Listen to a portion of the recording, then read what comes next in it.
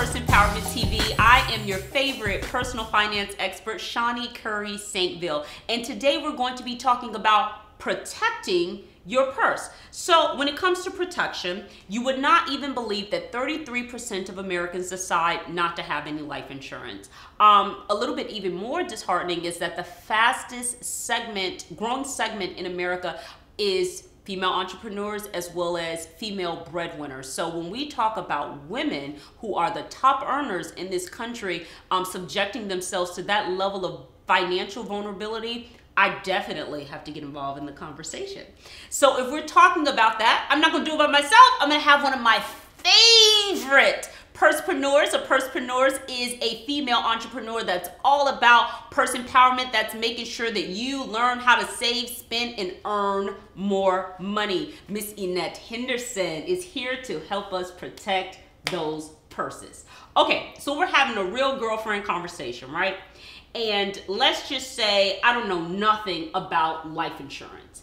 If the first thing I do is I want to say, hey, someone came and sat in front of me and they put all these options in front of me, how would I be able to at least pull out something that just makes some sense to me?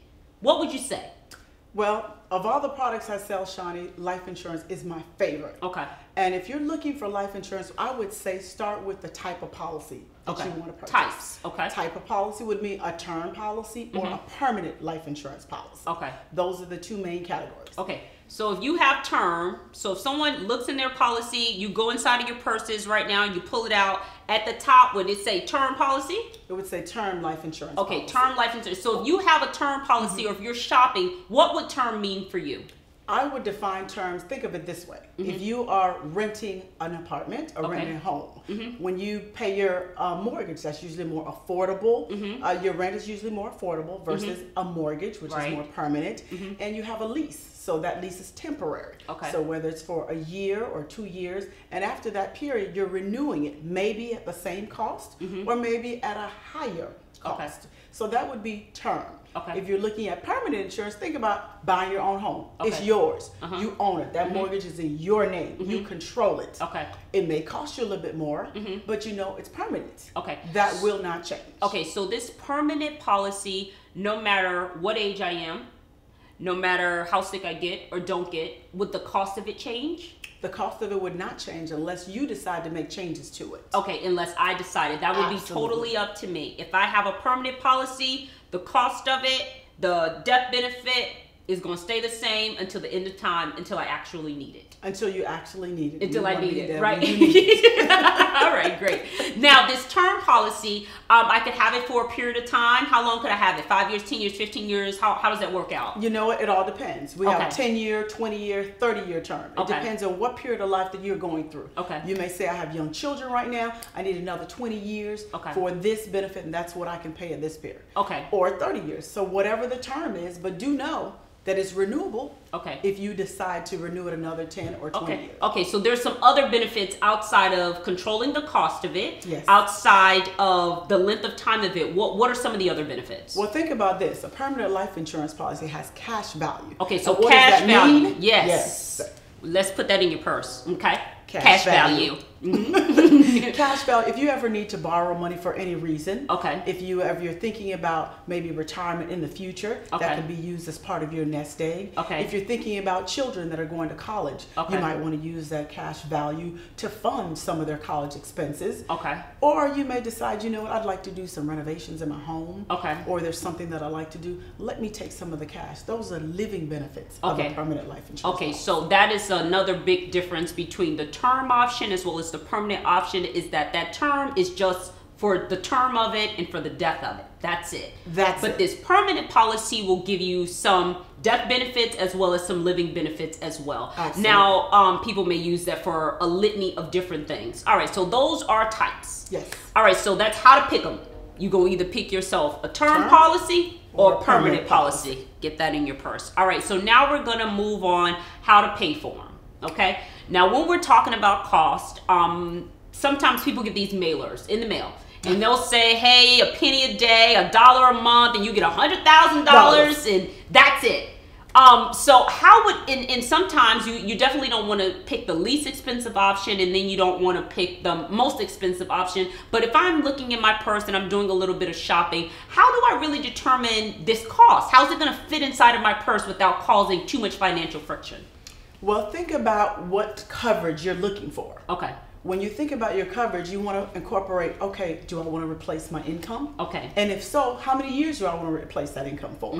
The next 5 years? Let's say your income is $50,000 a year. You'd like to replace that income for the next 5 years. So you're looking at a $250,000 policy. Okay. And you also want to think about, okay, well, what type of funeral? Okay. Do I want the limos, the doves? You know, what do I want, the horse and carriage? You want everything, so that's another cost. You want the $10,000 funeral or the $30,000 funeral? Right. So those are all things that you need to incorporate when you're thinking about the cost. So the death benefit, total death benefit. Okay. And also you want to think about your insurability also affects the cost. Okay. So we're looking at 3 things that's going to impact your cost. Number 1 is going to be, your number 1 would be your death benefit. Okay, your death benefit. So when we break down death benefit is when you pass, how much are you looking at income protection at that point? Is that what you're mostly thinking about? Yes. Okay, so if to get a gauge is, let's say your husband makes $50,000, right? And you're going to think to yourself, okay, would I like to replace his income for 5 years? Would I like to replace his income for 10 years? Or would I like to replace it for 20 years? So that's how you're going to come up with the death benefit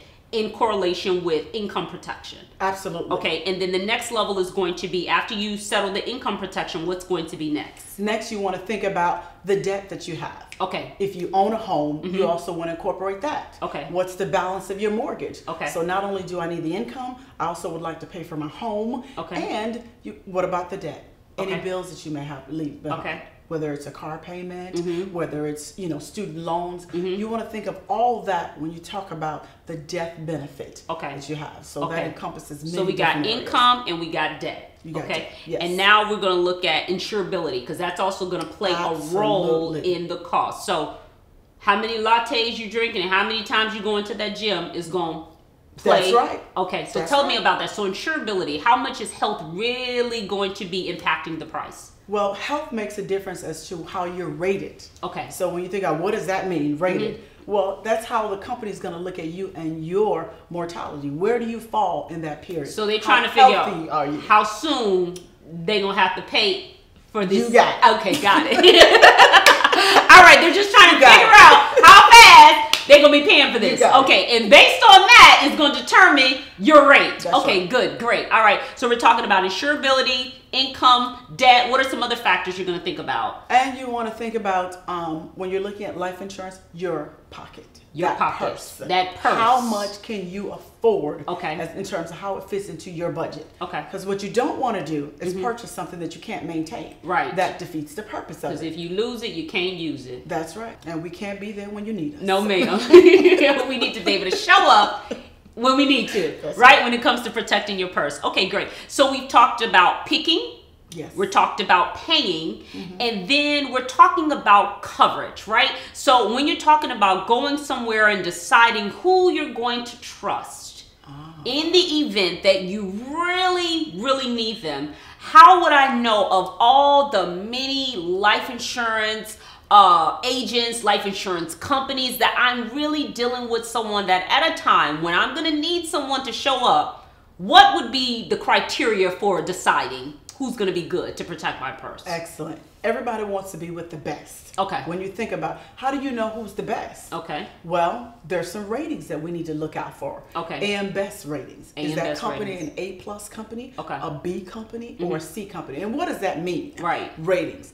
Basically, you want to think about the financial stability of that company. Okay, so to break that down, when we're looking at a company and we're looking at their rating, we're determining whether or not can they pay. Can they pay? Can they stroke a check? That's right. Quick, fast. And in a hurry.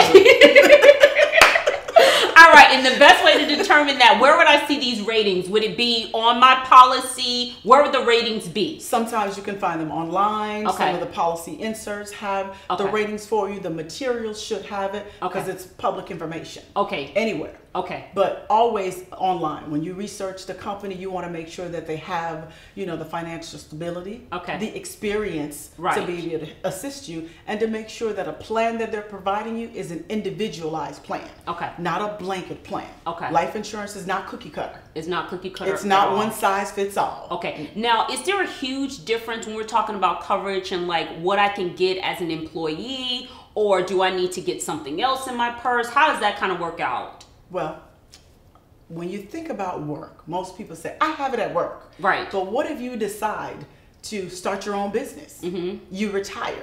So the best way to control your life insurance policy is to also have one that you own. Okay, so you would recommend that people go ahead and get that life policy at work. Yes. They should go ahead and keep that and maintain that. But in addition to, they should have one that's going to be portable.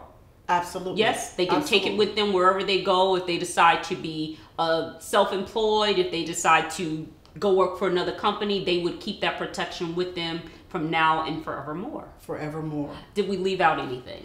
And just maximize the opportunity. Okay. When you are looking for life insurance, don't make a hasty decision. Okay. Oh, my friend did this or this person did that. Make sure that when you're looking at life insurance and you're planning for your financial future for your family, that you're thinking about the income replacement. Right. You're thinking about the legacy that you would like to leave behind. And you also want an opportunity, if there is, to enjoy some of the living benefits of a life insurance policy. I hear you. Make it work for you. Make it work. Okay, well, thank you guys for tuning in. I do hope that you feel richer. If you don't, me and my friend Annette are definitely going to put some money all up in your purse to make sure that you not only have some money, but you also have some protection. You ready? A lot of money. A lot of money.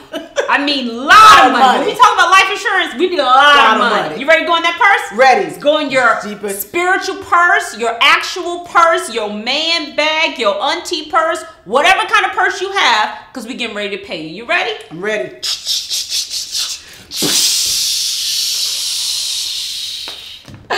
As always, we do hope that you feel richer. And if you like this video, I'm going to need you to do 3 things. I'm going to need you to like it. I'm going to need you to share it. And I'm going to need you to drop that comment. We'll see you next time.